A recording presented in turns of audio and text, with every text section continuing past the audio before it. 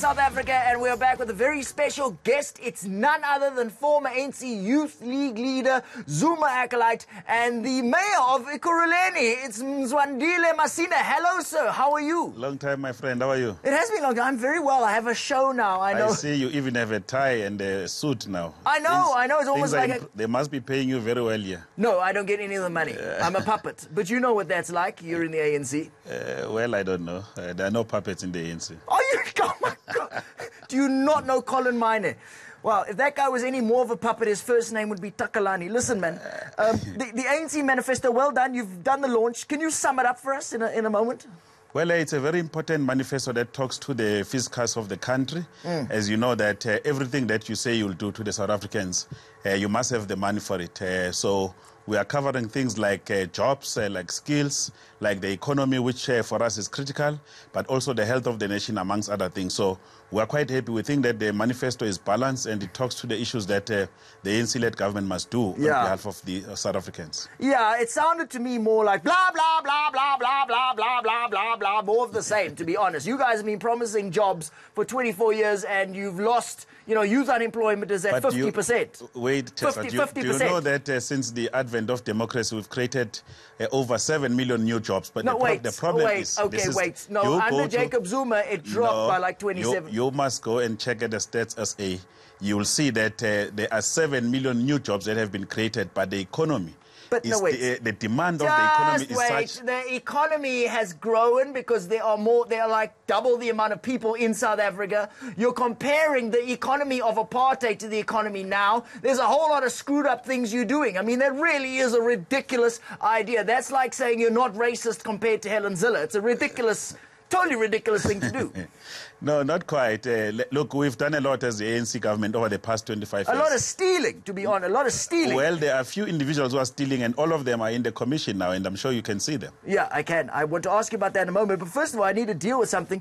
You're in charge of Ekurhuleni, and you had you had a qualified. You guys, had a clean audit. That was amazing. Well done. Well, we have a good audit going, and we think that there are a lot of areas of improvement. It's a good sign that we can govern even as younger leaders of the African National Congress. I'm quite encouraged. Well, that is a big concern in the ANC, is the young leaders are not just making it into the leadership, into the top 6. Aren't you worried about that? Well, my word is that young leaders in the ANC are not united. They don't speak in one voice. Time has come for us to speak in one voice, otherwise we'll all dissipate in South Africa. Well, why don't you send Gwede to work at Bosasa or something? I mean, I think I can make some suggestions. Well, you can ask Uncle Gwizi, but I think... You can do a voiceover artist or something. You can get him to sing all the songs like you tried to set up for Jacob Zuma. I think Uncle Gwizi is doing well as a Minister of Mineral Resources. I don't know, he's getting security from Bosasa is what I heard. Well, I don't know about that. It still has to be proven. That's a fact. I know, but you guys have a bit of a thing in the ANC. I mean, have you been watching the Zondo Commission? Yes, I have been watching. Aren't you freaking out a little bit? Everyone is dirty. We are freaking. There are a lot of elements that should not have been in the ANC in the first place. But for me, what is important is that all the allegations leveled against individuals, especially leaders of the ANC, there has to be cross-examination so that you have two sides of the story. That's a fact. But the problem here is that the ANC, through state capture, has let the NPA and our justice system fall apart. So there's no way to prove this because you basically screwed it up. It's like going, you can't prove it, but you broke the microscope. It's ridiculous. Not quite. Look, we have a new NPA head now. Advocate who said that she's going to be doing a lot of work independently. Right. And we have confidence, and we think that she will be able to do some work to restore law and order in South Africa. Absolutely. So I saw that you on Twitter that you want us to nationalize a reserve bank. Now, dude, South Africa, SA is broke, SABC is broke, Eskom is totally screwed. It's screwed harder than a model of the Kenny Koneni party. I mean, why are you still acting like the ANC knows how to manage state-owned enterprises? Well, we've always managed the economy. We found the country. No, you haven't. You have not always. We were literally in a recession right now. Just have to listen first. In 1994, when we came in here, our fiscus were dry because of apartheid. Yeah. We built and rebuilt our economy to the point that it was booming. So where we are now... But you know what happened there? Yeah, just let me... You know what happened there? Yes, let me tell you. Zuma happened there. Zuma was a good president of the ANC. Oh my God. Of course. You clearly don't read any newspapers. Are you wearing your fact-resistant underpants? I am not a product of newspapers, Chester.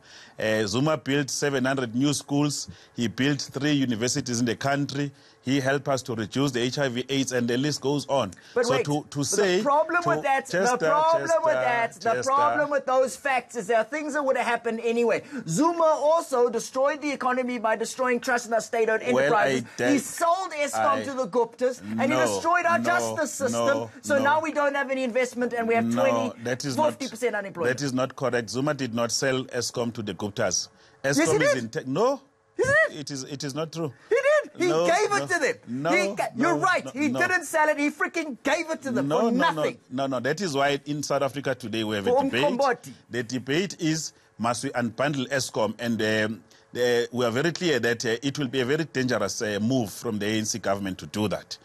So it is not true that Zuma sold Eskom. He did. He gave it away. No, you're right. He didn't. I agree. Eskom gave it to the Guptas. No, it's not true. Have you not seen Arnold Singh and Coco and those guys? It's just your imagination, my friend. Listen, Tegeta had connections with Dudizane, and they forced through contracts to allow coal. I mean, they clearly gave it away. No, let me tell you, what Guptas were doing there, I'm sure you can see it through the the Zondo Commission it was actually nothing. We have not scratched the surface of corruption. Yeah. We must face what has been happening. Yeah. Listen, man, you and Malusi Gigaba are very big friends, aren't you? Yes. That's my fantastic. President. Yes. Listen, has he ever borrowed your cell phone? For what? Who's your daddy? Who's your daddy? I don't want him to do that thing that he showed South Africans. I'm sure he's borrowed your cell phone. No, not quite. Listen, man. Listen, you said you would stand by him even though he was found to have lied to Parliament. I mean, did he pay you to say that? No. The fact is he never lied to Parliament. But you know that the Constitutional Court found that he had. So you're disagreeing with people who are cleverer than you. Let's help each other here.